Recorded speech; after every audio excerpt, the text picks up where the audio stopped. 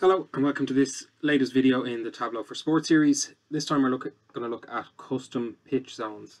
So this very much follows the previous video I did. So I'd recommend you kind of watch that one first, or certainly after this one, to get an idea of how to pull this all together. But a really nice tool that I've come across to help you come up with your own zones. So let's have a look where we left off the last video.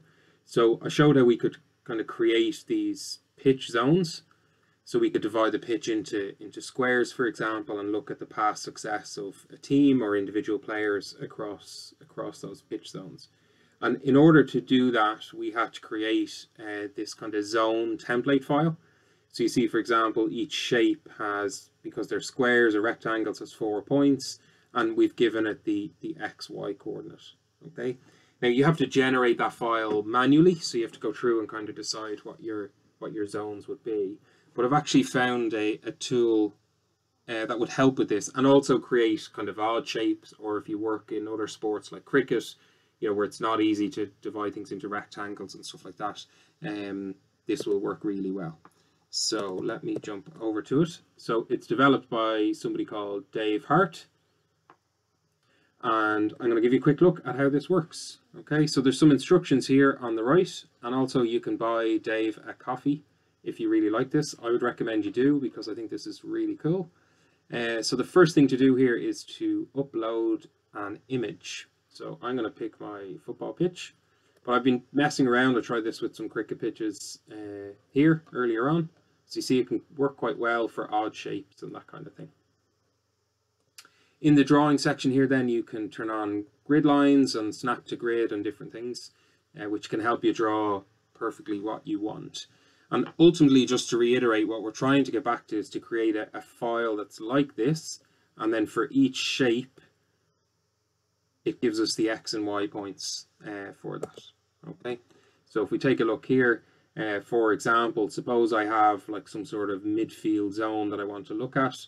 You've an option here. We want to make polygons, so this icon here, and then we're just going to create 4 points. So suppose I want something like this as my shape. That becomes a polygon shape that I have here. And if I click over on the data tab, and this one here, we can see that we've got our 1, 2, 3, 4 points.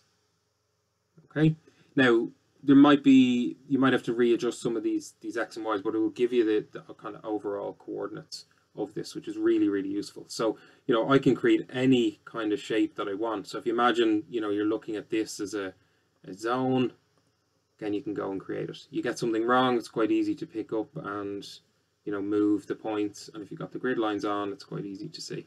So this is, I think, really, really nice way to be able to just create these kind of custom zones that you might want. You can then come in here and download the data. So download the CSV.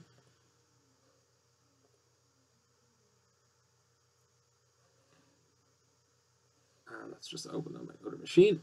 Okay, so you can see here, very much like the zone template we made in the previous version, you've got a shape ID, a shape label, which I'll show you can put in, the points, and then the X and Y. Okay, so let me just show you quickly how you would add that in. As I said, the previous video will give you the details of how to pull it all together, but just to quickly show you how this works. So I'm going to go and grab, and then in here what we can do is put our X and our Y, put our shape ID onto detail, change these to polygon, and put our point ID on the path, and then I can add in my pitch as a background. You can see there's my shape 1, shape 2, shape 3. Okay, so I think that's really, really useful for multiple sports, as well as just creating your own kind of unique zones. I'll do a full video on how to pull that all together, but as a first step, I think that's really good. So buy Dave a coffee if you find this useful. Thank you very much.